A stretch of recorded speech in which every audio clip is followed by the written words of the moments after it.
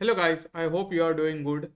In this video, we'll solve a problem where we are asked to toggle the function arguments. So basically, there is a function called toggle that will take n number of arguments, and this toggle function will return a function. So when we invoke that return function, what it will do is basically it will toggle the arguments in the next sequence. So for example, if you see over here, the toggle function, the second toggle function has two arguments, on and off. So when we invoke the return function, which is stored in the on off variable, so when we invoke it first, it's printed on. When we are invoking it on second time, it's printing off. Similarly, when we go on third time, it's again printing on. So if we change the sequence to 1, 2 and 3, so basically it will print 1, 2, 3, and again if we are invoking it fourth time, so here 1 will be printed, so it will start over again. In case there is only one argument, it will keep on printing that one argument only, and if there are no argument, so nothing will be printed. So let's see how we can implement this. This is a simple problem based on the closure technique. So we have already seen what is closure. I'll add the link for that in the description so you can watch it. So let's start implementing the toggle function.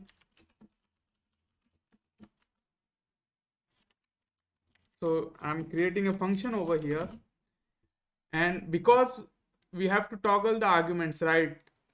So the easiest way for me to do that is by collecting the arguments as an array, so that I can move from the index. So I can move through the index and then return the next element going forward. So what I'll do is I'll use the rest operator, and then what rest operator does is it will collect all the arguments in the form of array and then return it. Alternatively, you can use the arguments keyword, which is available inside the function, and then you can convert it to the array. But this is the simplest way, so I'm using this. And the base case is we have to return a function from this function. So let's create that too. And now, because I have to track, right, every time this return function is invoked, I have to just return one element, and the index should increment. So it should move to the next element after the call.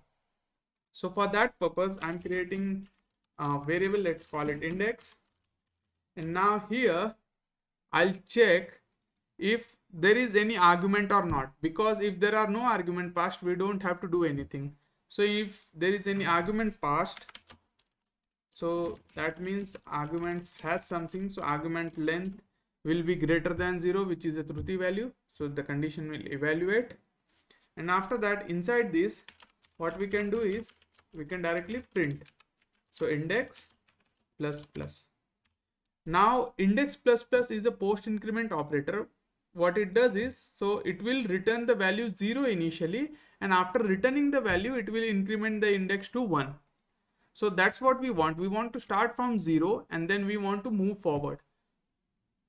Now we have to handle the edge case, like whenever we have reached to the end or the last element of the argument, we have to start from the beginning. So we want to reset the index. In that case, we'll add a check if index is greater than or equal to args.length, then reset it. So index becomes 0. Now if you see, so let me print the output again. I'll rerun this. So for the first case, it's printing hello twice. And for the second case, you see it's going from 1, 2, 3 and 1 again. Let's comment hello out and then add one more element over here. Let's say 4, and then see it again.